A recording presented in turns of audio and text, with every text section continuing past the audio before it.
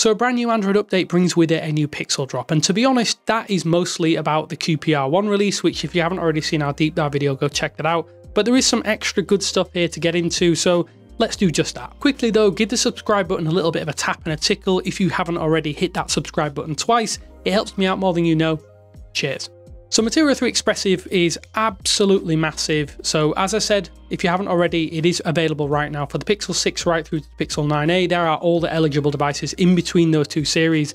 The September Pixel drop though is more of a chaser to that main shot. It's mostly focused on a few other minor things, like mostly the addition of features to the Pixel Buds, including adaptive audio, which effectively this means that your buds will now adjust to outside noise or surrounding noises.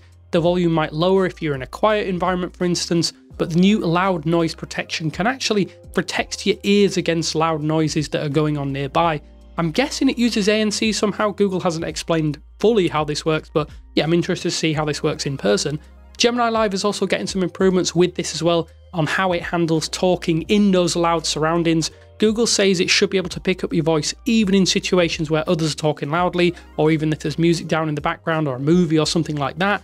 That's not all though, as you soon will be able to do things like accept a call or dismiss a text message using a nod or a head shake. And I hope these do work, because head controls on earbuds I've used in the past haven't been always the best in my experience, so I'm hoping that this one actually works as it's intended. But yeah, this should be rolling out right now, or should be rolling out in the next couple of weeks as part of this Pixel drop. So yeah, you will need this update for it to work properly. But yeah, I'm excited to see what this does to the Pixel Buds Pro 2, which are pretty solid earbuds. I actually thought as well that another new feature was already live here in this Pixel drop, is that when you are navigating, if you have a Wear OS watch paired with your device, it should automatically display directions on the watch screen itself.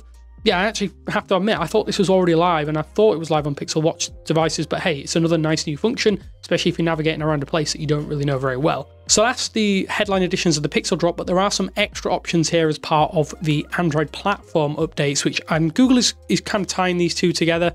It's a really nice way of doing it. There is the new update for the quick share layout, which should already be rolling out. You might have this already. It's way nicer than it was before. It looks similar, but it's also a little bit more organized at the same time. It lets you see photos and videos before you hit that send option in sort of like a collage.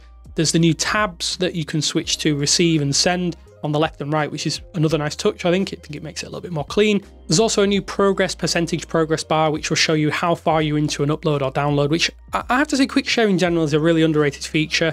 While I have your attention as well, I want to point you towards an application that I've been using on my Mac called Neardrop. It's been around for a little while. It helps you send devices or files one way to a Mac device. Really nice application, super simple. So if you are a Mac user like I am, then at least you can send your files from your Android device to your Mac. So yeah, that's a plug for something separate, but yeah, it means you can use that new quick share menu to send things to your laptop if you want to. AI writing tools are also being added to Gboard here with the Android platform update. Everything should be processed locally with this, so you don't have to worry about stuff being sent to the cloud. You can do a few things like proofreading as well, which will give you little grammar fixes, help clean up your writing, or even give you the option for a full rewrite to change the tone if you need to. I think this is a really nice option. It's really good that Gboard is getting these functions, as it feels really at home here, rather than putting them on an application by application basis on Android phones.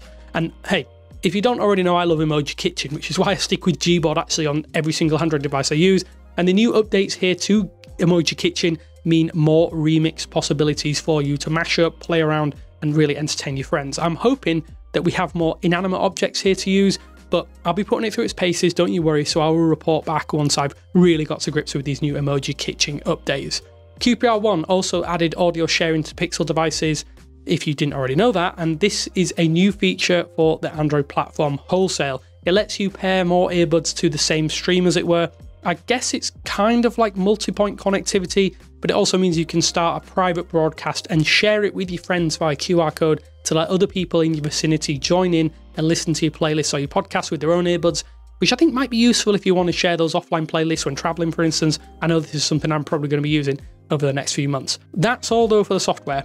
Some Pixel drop, some Android platform, but I wanted to share this last little snippet too, because Androidify is coming back. Yes, you heard me correctly. So if you can remember the old Androidify little mascots that you could customize, I think it was back in I/O 2016 or 2017, well, they're finally getting updated for 2025 with, you guessed it, a little AI.